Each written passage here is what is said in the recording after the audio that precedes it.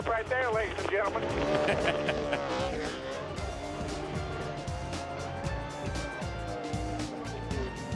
Kevin Harvick brushed the wall early. You see the damage on the right side of his car. Hung out in the back for much of the race, and now he has raced his way all the way to victory lane. Matt Yoakum.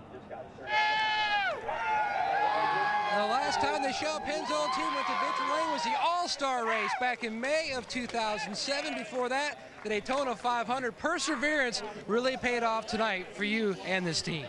Well, the first thing I want to do is thank all the fans, man. If you don't enjoy that, that was some wild racing. I got to thank Sprint, Shell, Pennzoil, Coca-Cola, Ream. Let me make sure, I hadn't done this in a while. SKF Freightliner champion, Snap-on, everybody for helping us. And once again, the fans, just everybody is just awesome. And what a race, man. That was wild as heck there at the end. Well, Kevin Harvick takes home the big money. What a way to start Speed Weeks 2009.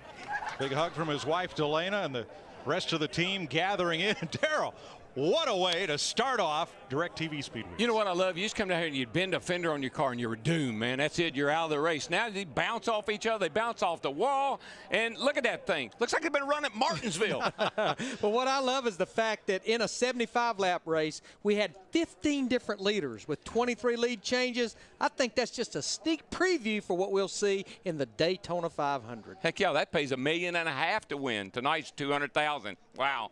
I don't feel too bad for Jamie McMurray. He finished second, and that 4-tire change for Tony Stewart got him up to third. Well done. Steve?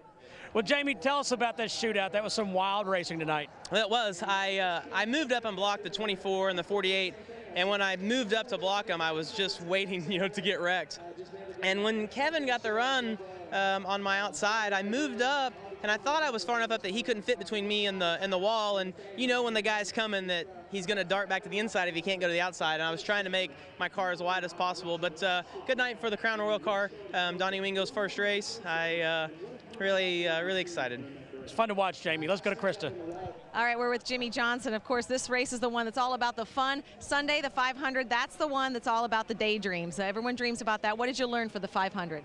There was a lot that we learned tonight. It's nice to be back in the cars. That intermission, we were able to try some stuff. So I think all the teams that were in this race certainly benefited from that. Granted, the track's going to change a lot and get much slicker as the week wears on. But tonight was a good night for the Lowe's and Bala. Unfortunately, it's steaming and torn up behind you, but we had a lot of fun tonight. He hopes to be celebrating on Sunday. Dick Berggren. Tony Stewart finishes third with his brand new team. Satisfied with that? Yeah, I'll take that for a debut night. So wasn't the prettiest third place, but we were in the right spot at the right time finally. So we know what we need to work on this week for the 500, and we got a good start though. Good for you. Chris Myers.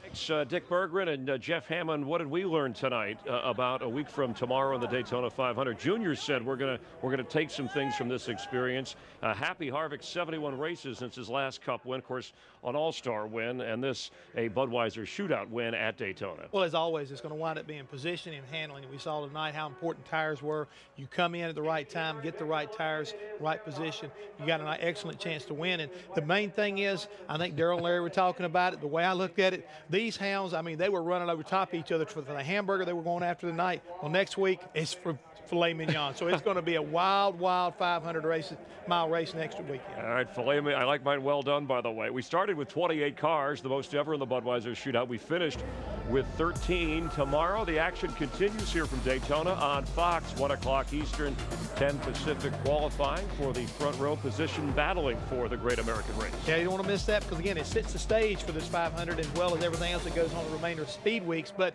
I mean, tonight, hey, what a way to kick it off.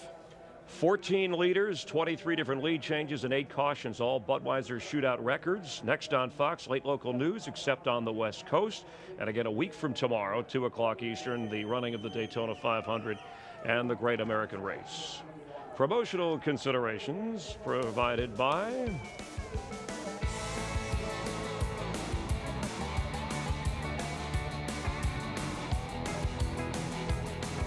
So Kevin Harvick and wife Delana in the top 40 of NASCAR's most beautiful people, and he was beautiful tonight, pulling into victory lane, winning the lengthiest and the most crowded ever Budweiser Shootout. Dale Earnhardt Jr. led 24 laps, Carl Edwards led 11, but in the end, Kevin Harvick for Jeff Hammond, for Dirk Spedley, for Bentley Elliott, I'm Chris Myers. Thanks for tuning in for NASCAR on Fox. Have a great weekend.